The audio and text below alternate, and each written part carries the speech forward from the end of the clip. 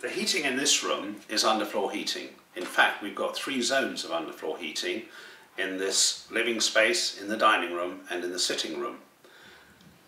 Underfloor heating uses a tube like this, which is an aluminium tube with an inner plastic lining and an outer plastic lining. And it's guaranteed for 50 years underneath because there are no joins in it. They make it in a long loop to the customer's requirements. And then you can see how it goes loop, loop, zigzag across the floor. It's water filled. How does it save energy? You only need to heat the water to about 50 degrees for underfloor heating, whereas the heating in your radiators in the traditional system must be up to about 70, 75 or 80 degrees. So there's less gas used in heating the water for the system. Second thing about it is because it's underfloor, you get gains on the wall. You don't have radiators hanging there. The way that underfloor heating works is to heat up the concrete, which is then like a night store heater. It's giving off heat for a number of hours to come. That does mean, on the plus side, that it's very comfortable. However, on the other side, it's slow to react. You can't come in out of the cold and rain and get instant heat. And you may want to consider some other form of quick heating in the room.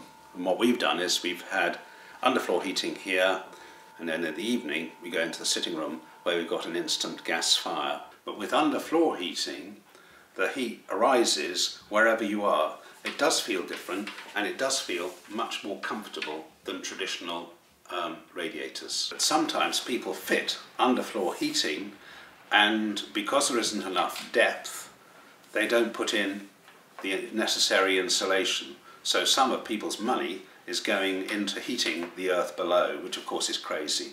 So you've got to make sure you've got sufficient depth. In our house, we had to have a concrete floor here because of the building work for the extension. In the next room, the dining room, we found there was rot in the floor, and what we actually did was knock down the wall, and instead of paying money and carbon to take away the bricks, it went into the hole, and we were then able to turn it into underfloor heating. What you can see under the stairs there is the valves that go into the underfloor heating. So the water system comes along, heated from the boiler upstairs, and it goes out in 3 different loops, and then each loop is on a controlled timer. What other systems are available? The 2 that I'm aware of is A, the water system, and B, electric wires going underneath. The disadvantage of the electrical one is that electricity takes 3 times as much carbon to heat the same amount. So obviously a water-based system using gas is much more carbon efficient.